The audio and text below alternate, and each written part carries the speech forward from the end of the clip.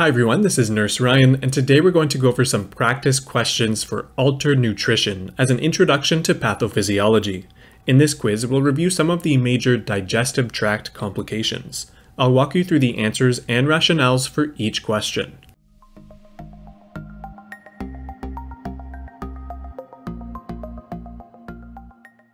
Starting off with question number 1.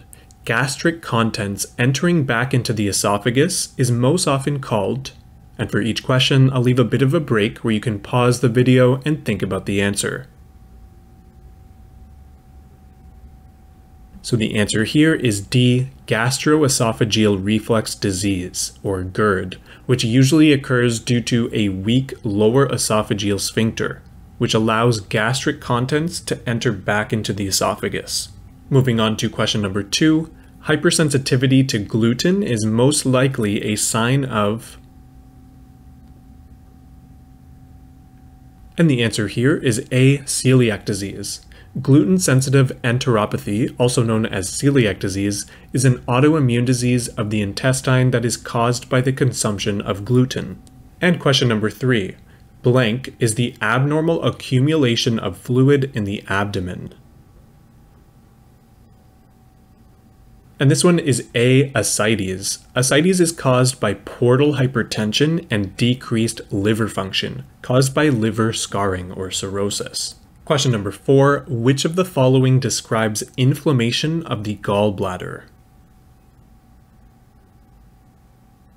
And this one is C, cholecystitis. Cholecystitis means inflammation of the gallbladder. Cholelithiasis is the formation of gallstones, and cholangitis is the inflammation of the bile ducts. Question number 5, excessive alcohol consumption, H. pylori infection, and NSAIDs can all lead to,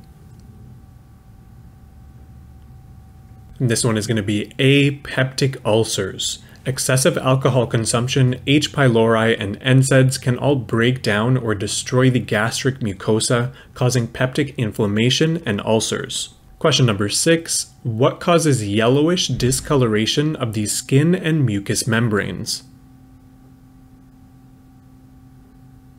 The answer is C, excess bilirubin in the blood.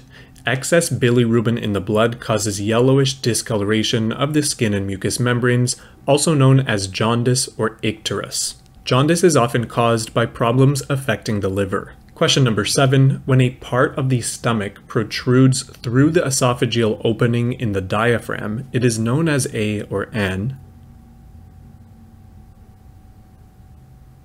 And this one is B, a hiatal hernia. This is the correct definition of a hiatal hernia. Causes of hiatal hernias may be a short esophagus, a large hiatus, injury or trauma to the area, or increases in pressure to the surrounding muscles.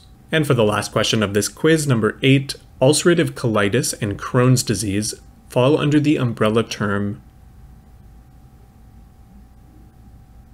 This one is B, inflammatory bowel disease, or IBD. IBD is an umbrella term used to describe chronic inflammation of the digestive tract, including ulcerative colitis and Crohn's disease. And that's it for the Altered Nutrition quiz. If this video has helped you out, please consider leaving a like and subscribe. I would really appreciate it. If you have any questions or would like me to review a specific drug or topic, please let me know in the comments, and thanks for watching.